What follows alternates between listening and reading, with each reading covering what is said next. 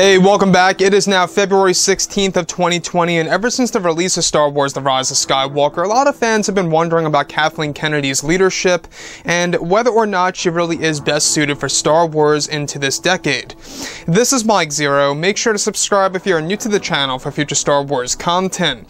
Now, in case you guys did not know, Kathleen Kennedy's creative control was taken away from her for all of the Star Wars projects that are in the early development phase as we speak, not just for Disney Plus and the Star Wars TV series to come on that streaming service, but also for the theatrical releases, such as the new Star Wars trilogy to be released in the near future.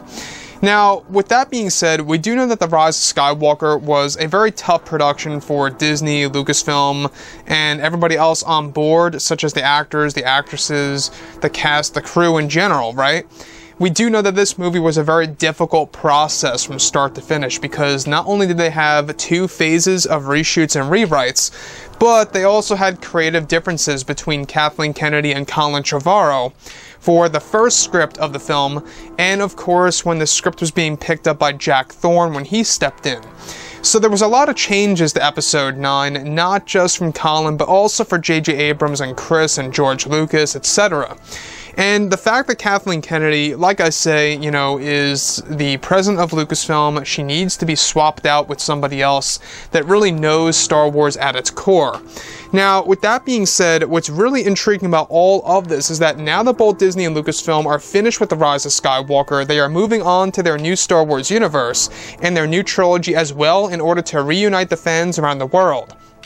Now, it's noted that one of the big plans by Disney and Lucasfilm is to create a new universe that will evolve the Star Wars franchise for the fans, where however during many of the interviews during and after the premiere of The Rise of Skywalker, sometime after the film released, many interviews were given to Kathleen Kennedy about the film, where at one point she was asked about the big revelation at the very end of the movie of Rey calling herself a Skywalker, where Kathleen Kennedy stated that at this point in time in the Skywalker saga, is that Rey is the strongest Skywalker there is out of the entire saga that George created, more powerful than both Luke Skywalker and Anakin Skywalker, and that she is very proud to see such a character portrayed by Daisy on film that made this possible to end the saga that started back in 1977.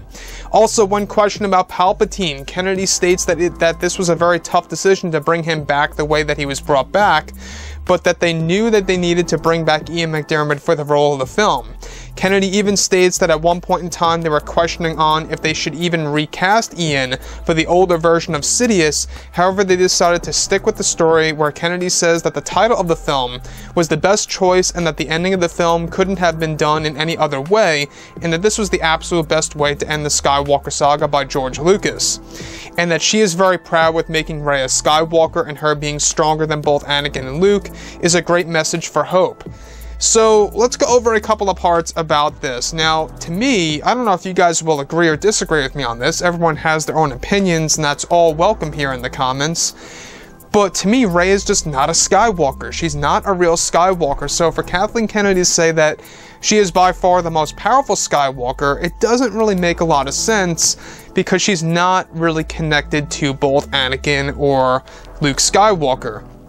And sure, at the end of the day, we do know that Rey has dark side tendencies.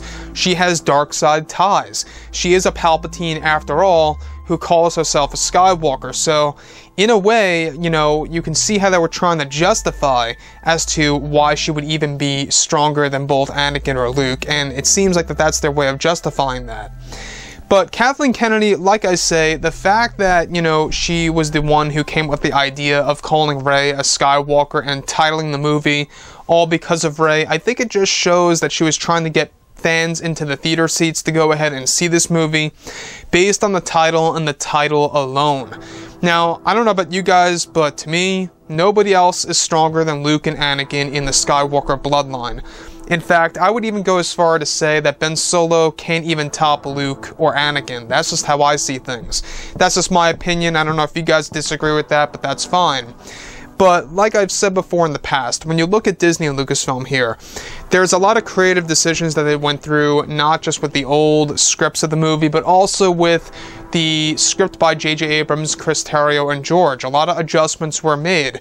In fact, initially, Rey was never going to be a Palpatine or a Skywalker. They wanted her to become a Kenobi. And that's exactly one of the main reasons as to why J.J. Abrams had Kenobi reach out to Rey in The Force Awakens. Now, they wanted to do something a little bit more dramatic, a little bit more eye-popping, to the point where you could make a hero tied to the bloodline of a villain, and that's exactly what they wanted to do in order to twist things around a little bit. And to me, I think it could have really been a better and a bigger surprise the way that it was presented, other than Kylo Ren just saying, "You are a Palpatine." It was a little low-key to me.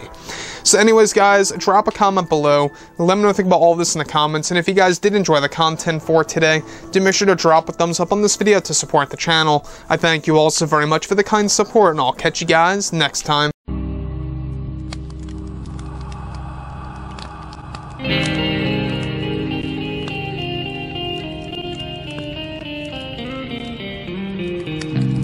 Gun in hand, we are alone again. No hiding on one. From night to moon, we